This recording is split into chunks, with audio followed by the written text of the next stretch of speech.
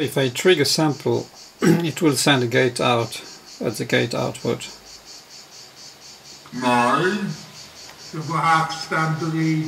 Every time I start the sample. Okay.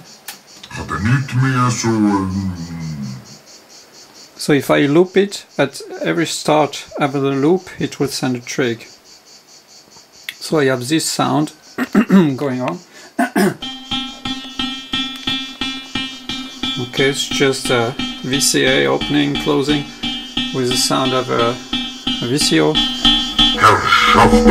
So you see I modulate the speed of what's going on, going in the gate which opens the VCA. Now if I loop it, it will also send the same clock signal gate to the sequential switch.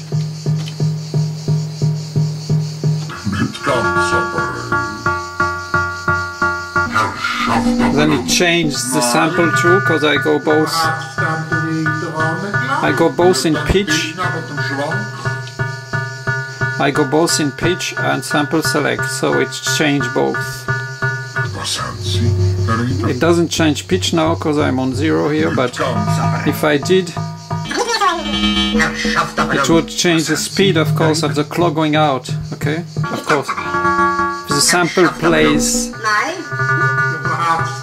If the sample plays faster, of course, the loop is shorter, of course.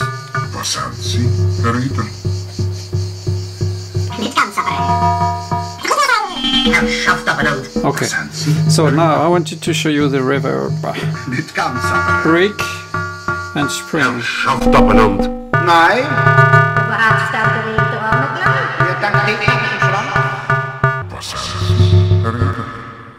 So this is sound output going directly to the input of the reverb.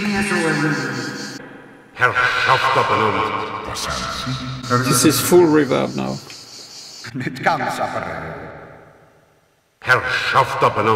Nee. Ja, waar staat de reden aan de klei? Ja, dank tegen naar het slag. Niet kan spring. Ja, dank tegen naar het slag. Niet kan zappen. Maar niet meer zo een...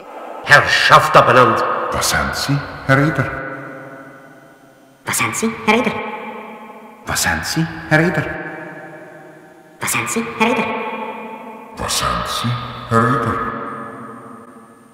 Passantie, hereder. Passantie, hereder. Passantie, hereder. Passantie, hereder. Passantie, hereder. Passantie, hereder. Passantie, hereder. Passantie, hereder. Nee. Waar staat de reden aan de klei? Je dankt tegen naar een zwang. Nee. Waar staat de reden aan de klei? Je dankt tegen naar een zwang. Nee. Waar staat de reden aan de klei? Je dankt tegen naar een zwang.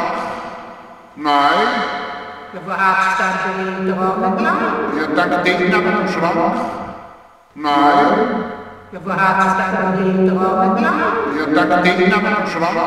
Herrschaft benannt. Passantie, hereder. Passantie, hereder. Passantie, hereder. Passantie, hereder. Passantie.